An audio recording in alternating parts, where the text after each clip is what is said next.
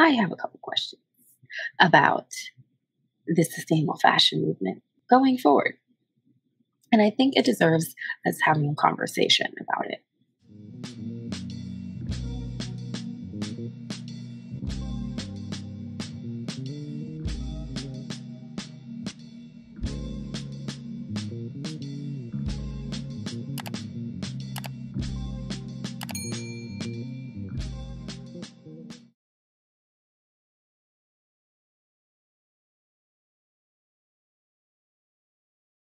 I have a couple questions, and this will kind of give you a peek into why the channel is called A Conscious Pause. Because on the surface, things can look like amazing, perfect, rainbows and unicorns.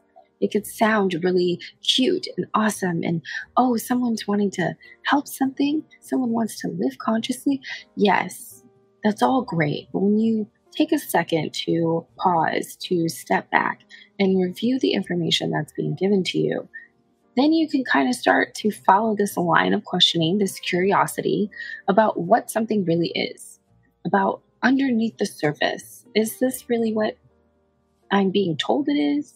Is this really the experience I want to have? Is this really as good as folks are making it seem? And I say that because I have a couple questions about the sustainable fashion movement going forward. And I think it deserves us having a conversation about it. Now, if you didn't know this, it was rather difficult curating the sustainable recommendations for fall 2022 according to the season's trends, partially because of limited brand-provided sustainability reports and environmental impact, as guess what?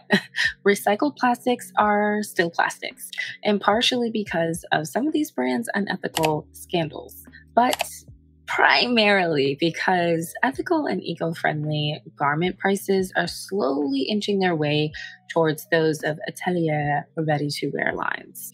If you were to Google this occurrence, there are several articles detailing why sustainable fashion prices are so expensive. Anyone who participates in the fair fashion movement understands that wares following responsible guidelines come with an expensive price tag. However, the hefty prices associated with these garments are just getting more exorbitant and astronomical.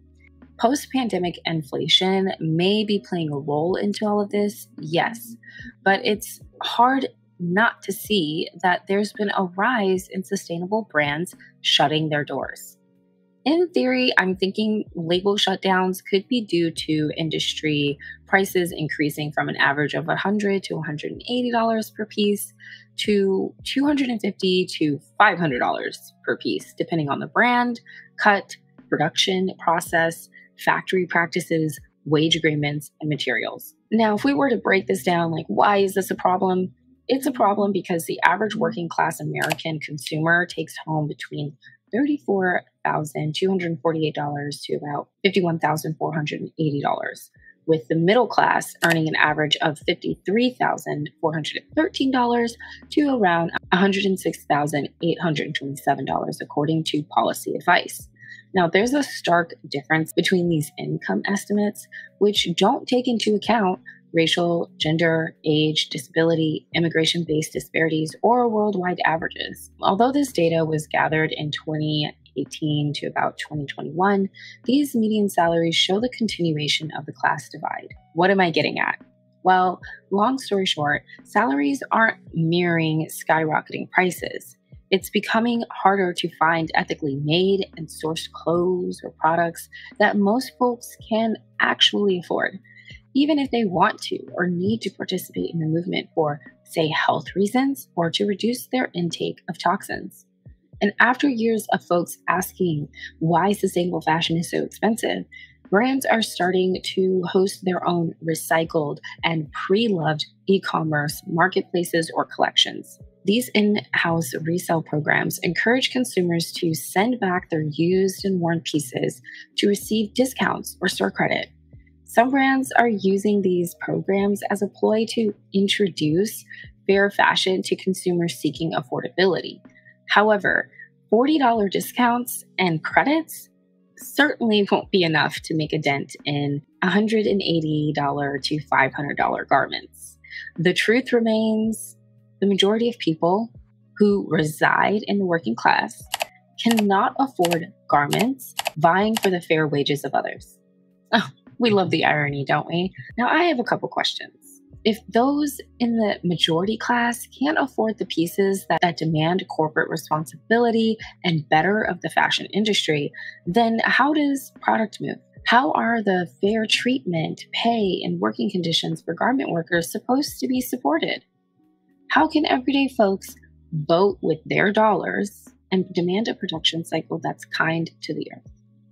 It begs the question if social good and impact brands are skimming some off the top, essentially engaging in their own perceived moral version of price gouging and fair washing. It makes me wonder if the sustainable fashion movement is getting hijacked to become a status symbol for the few.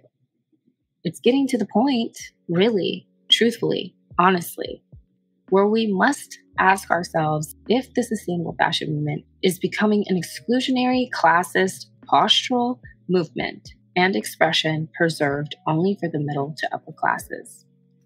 We must ask ourselves if the movement too is becoming more about putting profits before people and the planet. Okay, I'm done. Woo, y'all. Okay, I just had to be serious with y'all. Okay, look. This has been bothering me for a long time. Okay, as someone whose income, all that kind of stuff, what is that called? Has fluctuated throughout the years. I really hate to see this movement going in the direction that it seems to be going in. I wish there could be a fair middle ground, and I wish it could be clearer why prices continue to go up and up and up, because it was really hard for me to find sustainable alternatives for the fall trends. It was like everything was $500, blazer, top, dress. It was like endless, and it shocked me. It stunned me. It's like, this is the direction the movement is going in, especially with fair washing, which is something that I've learned on the back end at working for companies that claim to be about inclusivity and diversity, to find out that they really would rather not listen to me or treat me respectfully and not have that many others who have a little melanin in their, okay. I've had my fair go with fair washing from an employee side, from a consumer side, and it makes me sad to see this movement that started out as wanting to do something incredible with fashion, as what fashion at the time, with the hype and rise of fast fashion, was becoming one of the top sources of pollution that was harming our planet. And of course, to remedy some of the awful work environments that garment workers are subjected to, the unequal and unfair pay that they're subjected to, this movement started out with great intention, but it's becoming very clear where it's going. Everyone is trying to jump on the money train right now, and they are using the buzzwords. They are pulling on your heartstrings to get you to buy in to this idea of fairness, to buy into this idea of ethics and responsibility. And there are very few out here doing that, and it makes me sad, because it seems like the ones who are closing their doors are the ones who are really about it. So just keep that in mind as you're going forward as a consumer. I don't have all the answers. No one has all the answers. We have to really look into these things and research, which is, yes, very hard and confusing and unfair for consumers to have to question if their money really is going towards the causes and issues that they care about. You know what? I felt a type of way, and I felt like I needed to just say it and get it off my chest and leave the comment sections open for y'all to have a conversation about it. Okay. So, with that, thank you so much for being here. I really appreciate and I'm grateful for any time that we get to spend here together. In case you didn't know, this video is also available as a podcast. Check out the description box for affiliate links, links to my other channels, and all the resources that I mentioned here in this video, like articles, so you can check them out if you'd like, and to the Patreon if you would also like to support the channel. So that's going to be it for today's video. So with that, thank you so much for being here. Take care of yourself, others, and the planet. Bye. Now, if you were to Google this occurrence, why my curl acting like that? Why my curl look like that? You know what I'm saying? Like, do you know which curl I'm talking about? I think you do. It's out here wilding. You know what I'm saying? But I kind of want to let it do its thing as I push it down. It looked it better the other way. Go back. Okay, whatever. Moving on. Okay, it's back. It's back to where it was. Okay, anyway. Let's see. Okay, let me change this because it keeps saying prices process. Okay. 106